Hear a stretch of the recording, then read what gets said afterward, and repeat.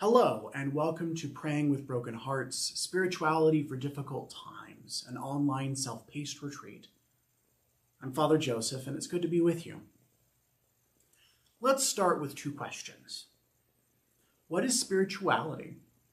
And what does spirituality have to do with difficult times? So first is spirituality, is a word in Christianity that encompasses so many different things. It connects a bunch of things, and it's very practical.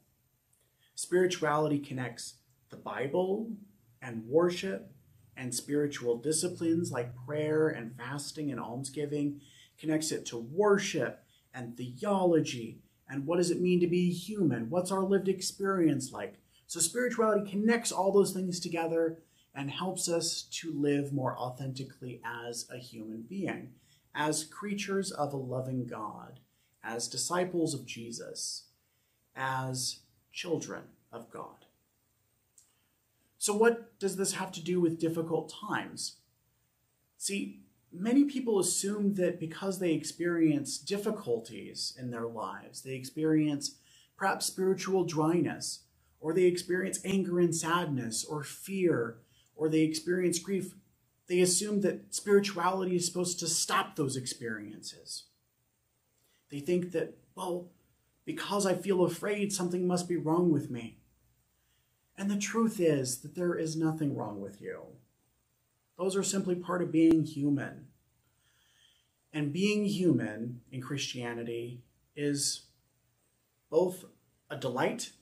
We are beloved children of God, and also just an honest expression of what it means to exist.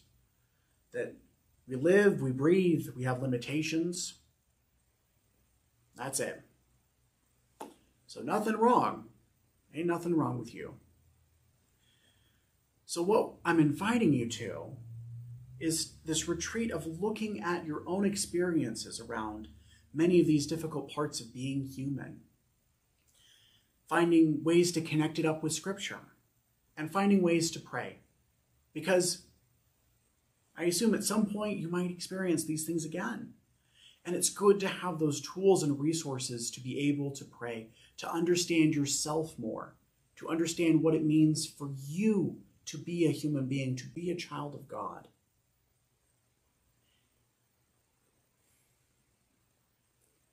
So, what might you do to take this retreat effectively? So one is to take your time with it. Please don't rush it. There is no gold medal for turning it in on the desk first when you're in school. Take your time.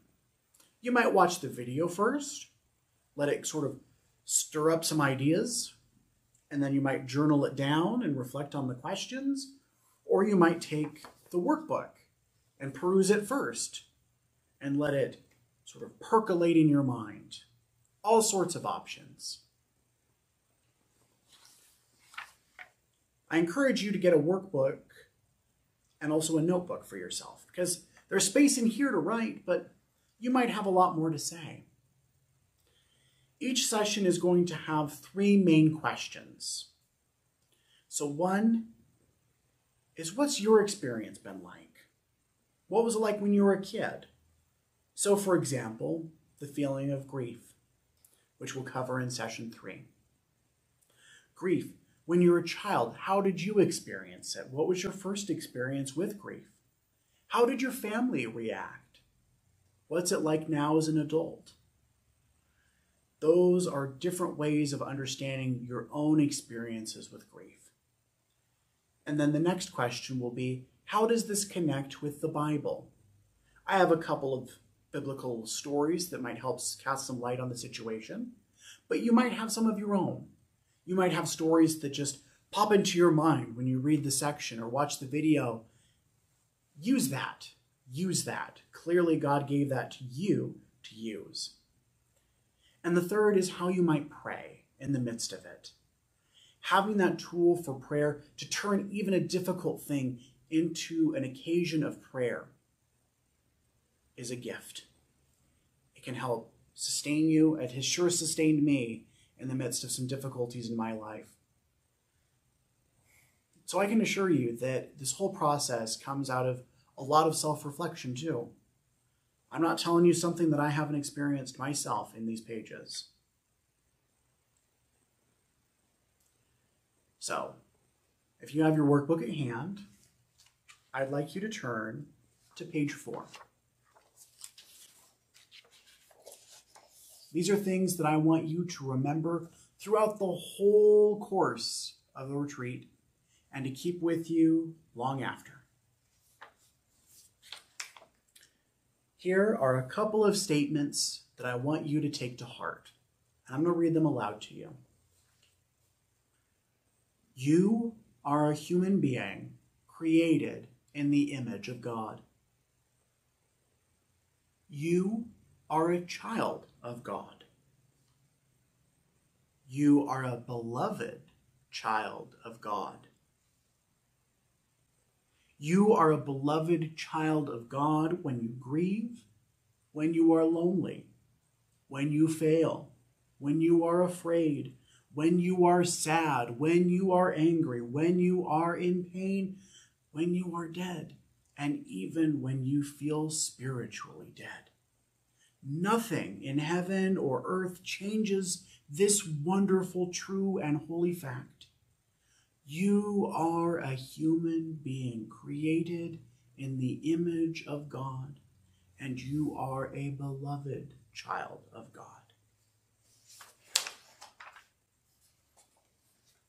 Even in the midst of the difficulties of being human, those statements are absolutely true. They are true for you. They are true for me. They are true for everyone. So, as we enter into this time of retreat together, remember those. Hold them close to you. You might even take a chance before you watch the videos or work in the workbook to read those sentences aloud and know that they apply to you.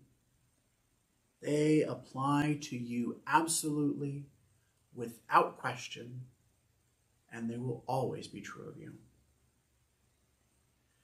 Thank you for taking this time to reflect on some deep spiritual things.